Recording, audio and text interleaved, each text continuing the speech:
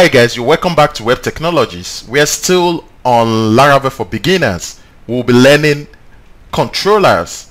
We get to move to the route. Well, we still have our functions that route to the home and also to the services page. So we won't actually be needing these for a real life application. It won't actually fly. It's not going to do the job. It's just going to work for programs that you actually write for, let's say, a few hours. But if you're actually going or building for a production application, it's advisable to translate this into a controller. So we're actually going to be using controller to reference the route instead of using functions. So I'm actually going to change this to controller, and I will show you how to achieve this. So right there underneath, I'm going to type our first controller. So we route get. We can use get. We can use put. We can use delete. We can also use patch. If you're familiar with the REST API, you should know all these, but we'll still stick to our get. We're going to open the bracket, and going to /.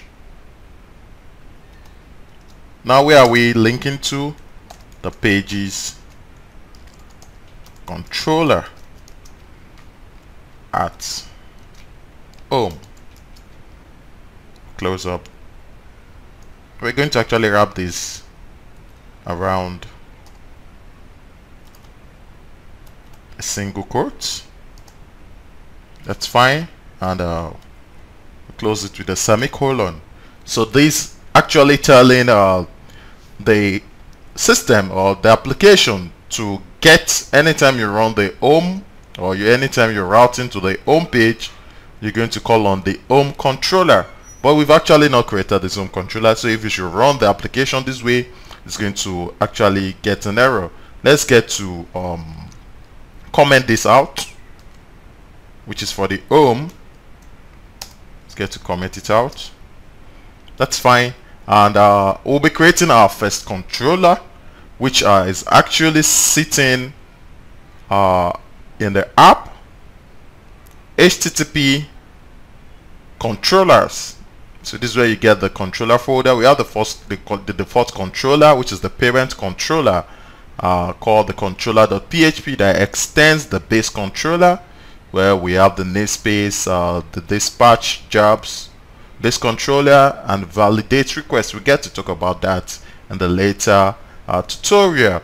You can as well just create a new controller file just by right-clicking or creating a new file and saving it into the folder of the controller. But I'll be teaching you a very useful instruction whereby you use your PHP artisan to create a controller right in your controller's folder. So let's quickly get to do that, and I'll show you how to do it. You move to your terminals, and you're actually going to change directory to the project.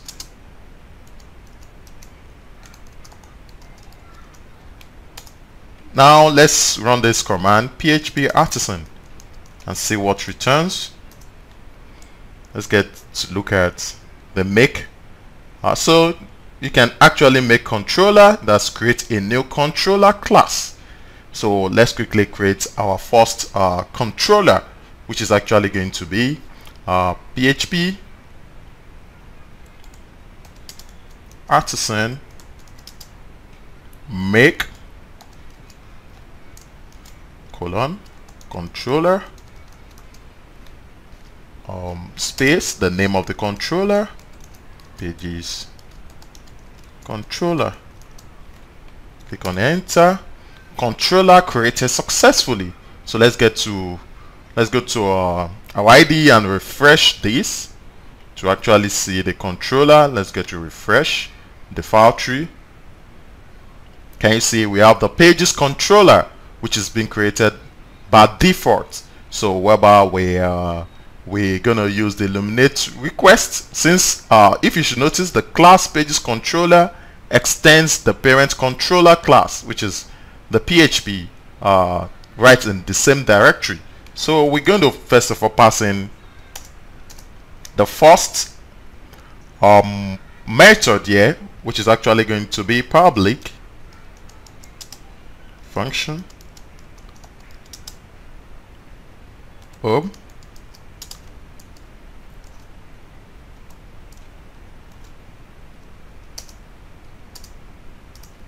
Right inside there, we're going to pass in the values, so we can go back to the route, pick up, copy these out, go back to the controller and pass it into the home method. So we save this out. Let's test the first controller. So we do that from the terminals. This time is going to be PHP artisan serve. Open this in the browser.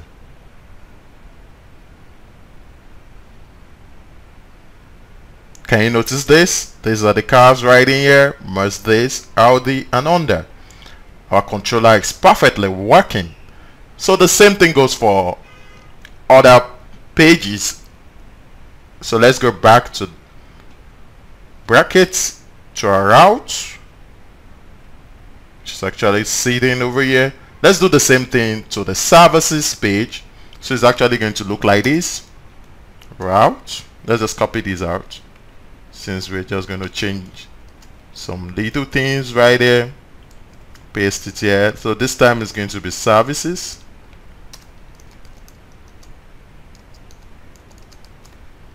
Now it's going to be services, or let's call it services page. Save this out here. We're still going to extend the comment, cut it out. So it's actually going to comment that also. Save it out. We go back to our controller and create the services page method. Come over here, public function services page.